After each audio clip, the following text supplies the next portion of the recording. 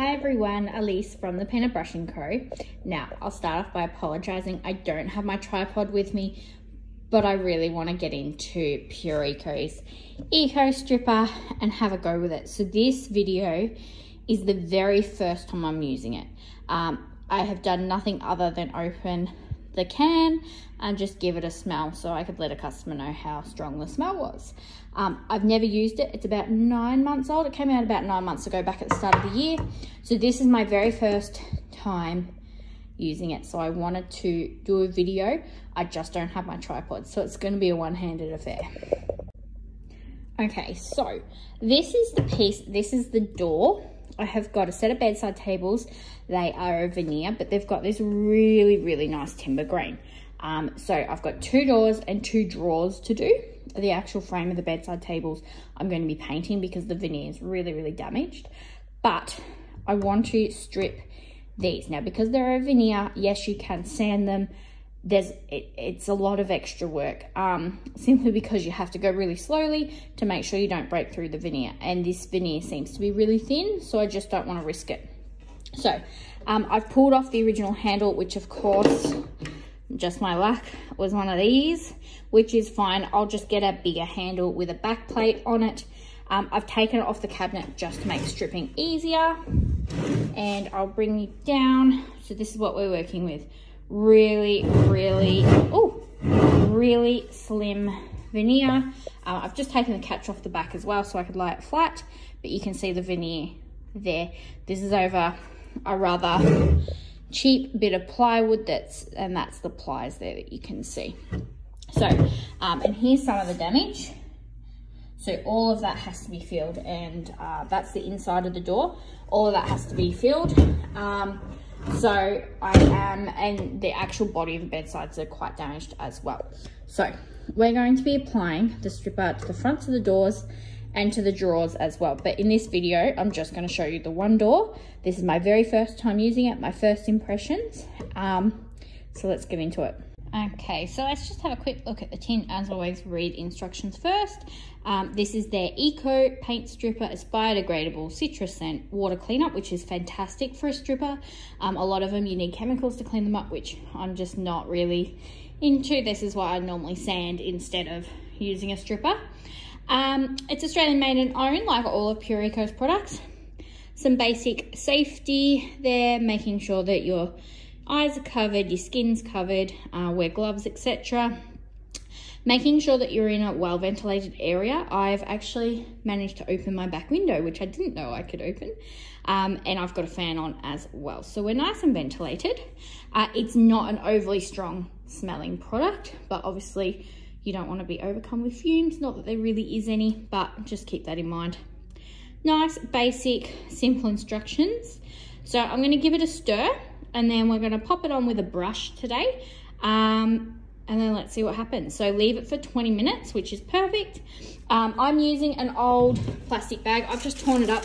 I think Glad wrap or something like that would be fine. I don't have any here, so I'm using what I've got on hand.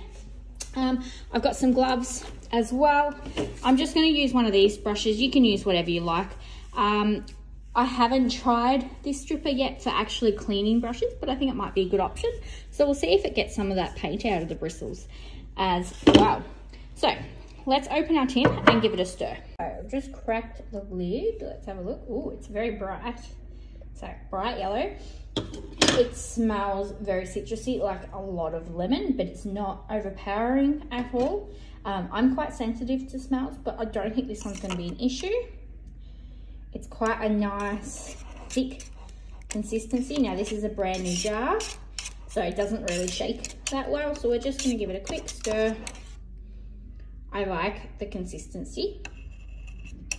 Really like the consistency actually.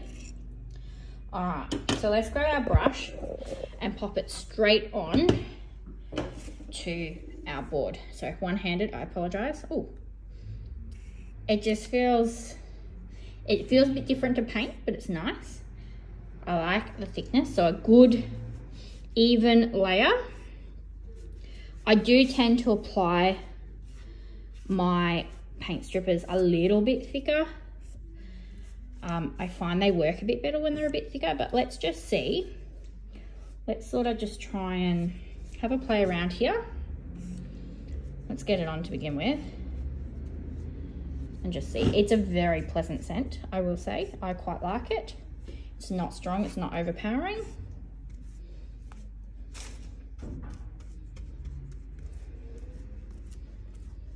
Oh, I can feel it's already working.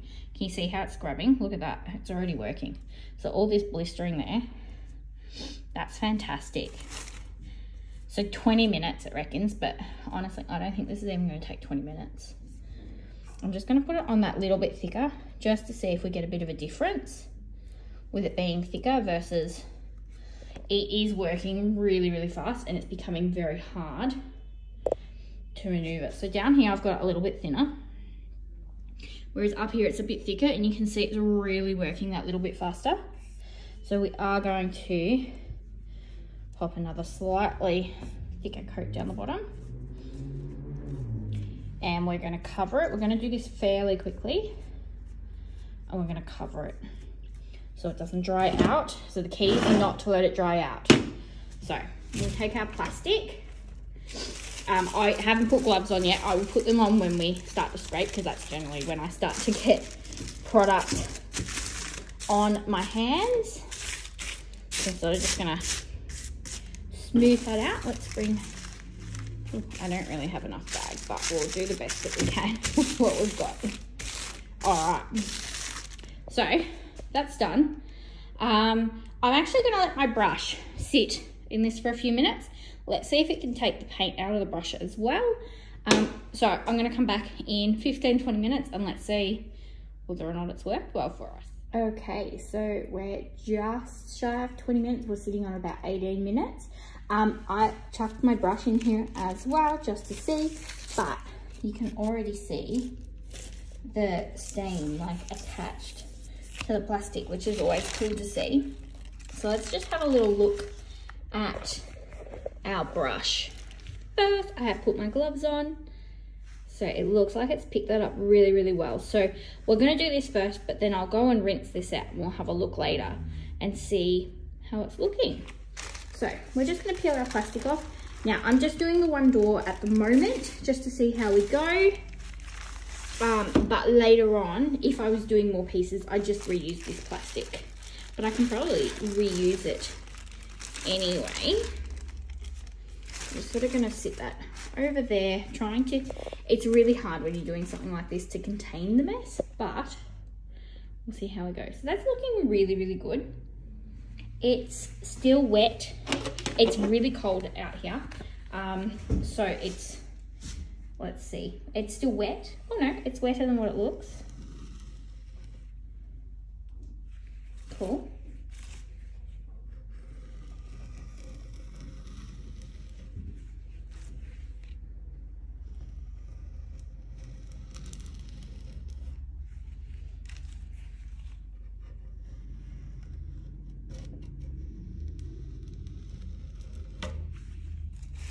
So down the bottom here, we applied it fairly thinly.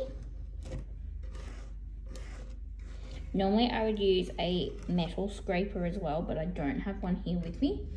And I just wanted to sort of have a go and see how it went. I would definitely bring my metal scraper in for all the rest. So the bottom was quite thin. Let's start up here where it was that little bit thicker. See how it goes. Now, if it's not peeling like this either, I would definitely give it that little bit longer and just see how it goes. Now, I did have a feeling that the original timber was going to be quite, well, the veneer was actually going to be quite a dark colour, but we'll see how scraping goes. See if a lighter colour does come through. I'm hoping it does, but you never know.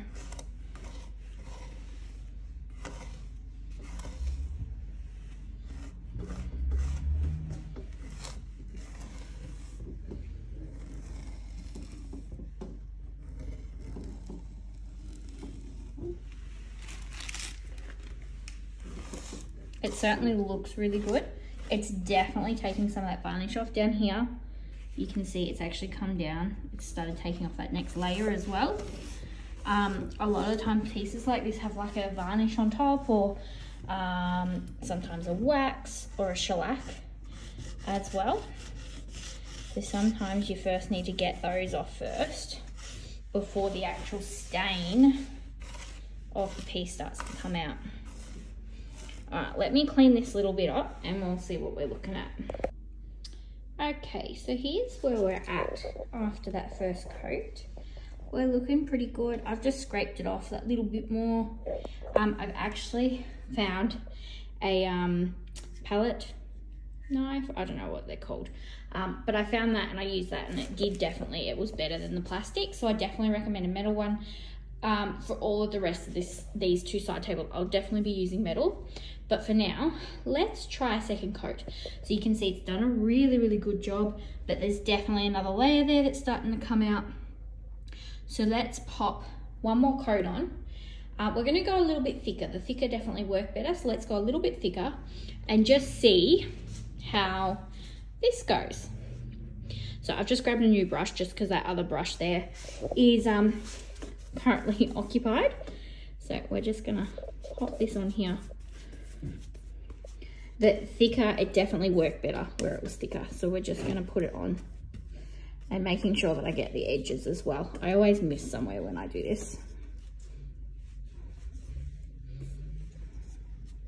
So I think you can be generous with it. And then we're gonna give it another 20 minutes. I definitely wouldn't give it longer than 20 minutes. I think any longer and it would just be drying out too much. It definitely dries.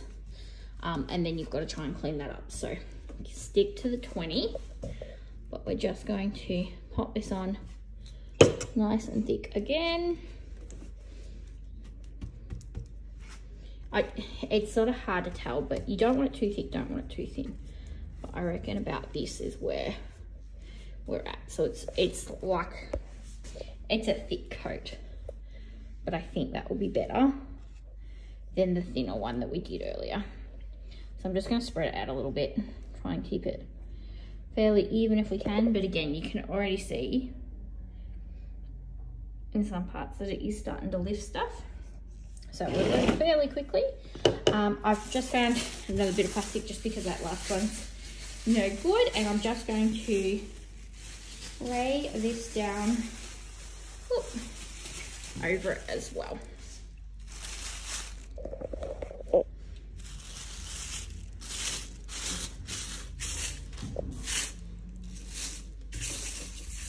All right, let's leave it there.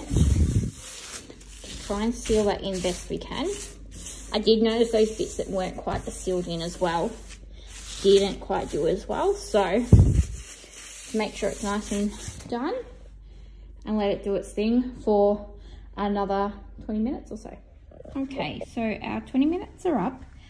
So let's have a look and see what it's done this time. So peel back our plastic.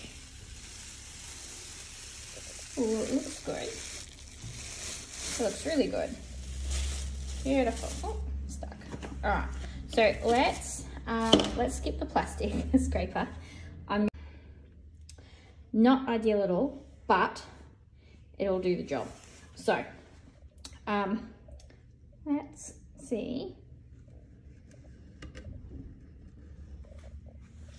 Cool. So I think this might just be a dark timber. I was hoping it was light, but dark is fine.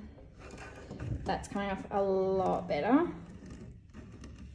with the metal. It feels like it's flowing that little bit better.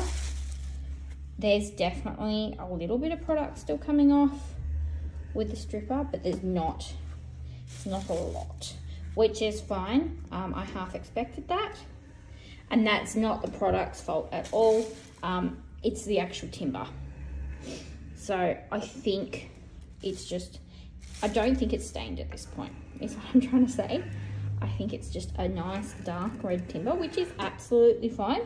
Not what I was hoping for. I was definitely hoping for a nice light timber on this piece, just because I'm planning on doing the frame in a black, and I wanted that bit of contrast. But I think the red will be really pretty as well. So you can see there's very little product coming off this time as well, but that's fine. See, that looks really, really clean. That looks really good. So what we're gonna do, let's give it a little clean and see how it looks once it's dry. So that's all it came off this time, not a lot, but it does look really, really nice. It is a beautiful timber, I will say that. And I think you can sort of see it at the moment, but it's got this stunning grain, but it's really got a bit of shine coming through. So I think that's really pretty. So for cleanup, just let me check our tin. We are, what are we doing? Soapy sponge or a Scotch pad to remove all the residue. So let me get a bucket of some warm soapy water and let's give it a clean. Okay, so I've grabbed a bucket, just some warm water straight out of the tap, and I've just whacked some dish soap in there. That's all I've got, but the Pureco lemon myrtle cleaner would be ideal for this. But I'm just using what I've already got open. So I'm just trying to get our bubbles flowing a little bit, mix it up. And I'm just using a scourer. This one's been pretty well used, but it's still going to do its job. But just to make sure that I don't scratch the timber grain, I'm just going to go in the direction of the grain as much as possible. And we're just going to clean it down. And I'll make sure that I get those edges as well. So this step is really, really important. Anytime you're using a stripper, you need to be making sure that you remove any residue, because that residue is going to impact on your finish. Now I'm just looking at this, it almost looks like it's starting to crack a little bit, which is very normal for veneer, but I think that will be okay. Hopefully, it just needs a bit of hydration happening with it, but it looks okay. So I'm just really cleaning it and then we'll let it dry. I'm just going to make sure that I wipe down those edges as well. That looks really good. So you can really see in that water there how much stuff it's taken off. It really needs that clean. Alright, so I'm just going to go over this a couple of times and then we'll come back and have a look at it once it's dry. But it looks really, really good. Okay, so we're all dry. Just thought I'd quickly show you what we're looking like. So it looks really, really good. You can definitely see that difference. I might just put a little comparison here of before we remove the varnish and now. The timber is stunning. So I'm really, really excited about this piece. And I thought I'd just show you the water as well now that we have finished. You can see how dirty that is. So that's just all the leftover stain and glaze. Sorry, not stain and glaze. All the leftover paint stripper, along with any varnish that was still remaining. That's all come off, so that's our water. So it's pretty gross, and that's why we always make sure we clean our pieces, particularly after using the paint stripper. So this is Pureco's Eco Paint Stripper. First impressions, I absolutely love it. I think that's a really good result. Of course, stripping something and then discovering like a really light timber underneath and having like a really big difference is amazing. But I'm very, very impressed. It worked exactly as described. It worked very, very quickly, under 20 minutes both times, and it was ready to go. I also find, personally, it's not as messy. Like, these are still gross, but I don't find the residue that comes off as messy as what it can be with some paint strippers either. So I'm very, very impressed. The smell is very minimal. It just smells like I've been cleaning with a citrus-based product. It's really not chemical at all. It's quite pleasant, actually. It's not overwhelming. I don't have a headache from it, which I normally get from paint strippers. So I'm very, very impressed. So that's my first impressions. If you've given it a go, let us know in the comments. Otherwise, thank you so much for watching. Make sure you hit subscribe, and I will see you in the next one.